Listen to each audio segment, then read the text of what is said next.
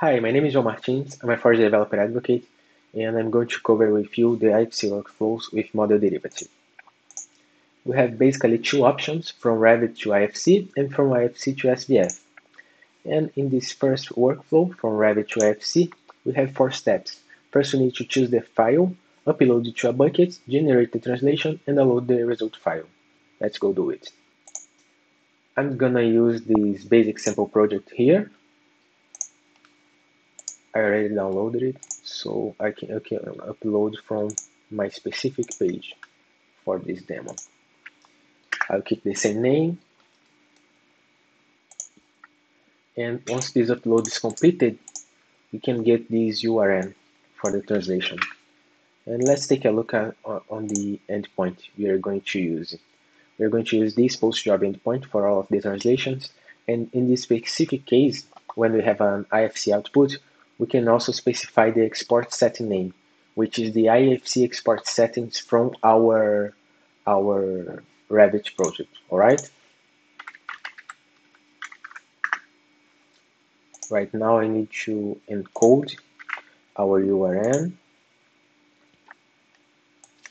Let me grab this encoded URL and paste it to Insomnia. Here we have. As you can see, in my case, I don't have the export settings defined, so it's going to use the default one. All right, let's grab a new token, and now let's post job. All right, success. Now we can verify the manifest for this translation. 0%, and now it is complete. Now we're going to need this URL here and replace on our environment, and also the derivative URL for our IFC.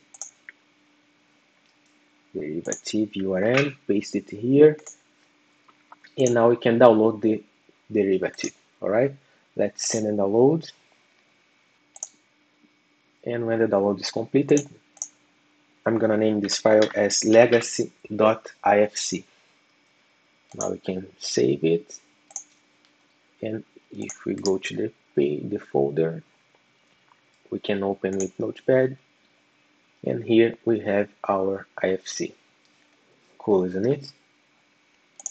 Now we have our second translation from IFC to SVF. Again, 4 steps: choosing the file, upload to a bucket, generate the translation, and in this case, render the result file with viewer. Let's go do it.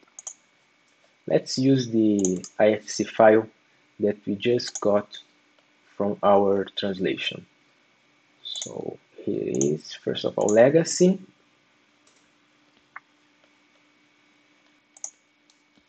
And then we can upload the same file, same IFC, but now with a different name. Let's call it modern.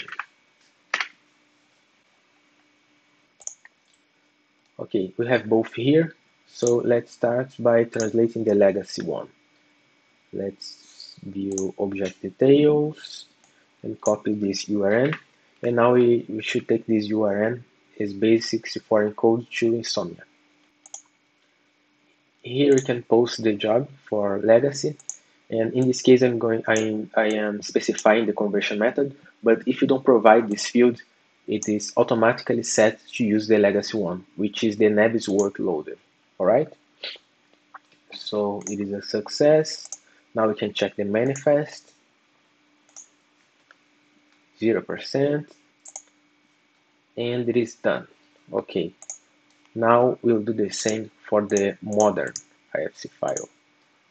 All right, with this URL. Now we have our conversion method set as modern, which is going to use the Revit loader, and we can also provide these 3 fields here.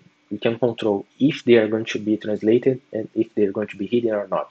Building stories, spaces, and opening elements. Let's trigger the translation. Success, and now we can verify the manifest. 0%, and it is completed. All right, now we can go to Visual Studio Code and compare both of our translations, our derivatives. The legacy one first.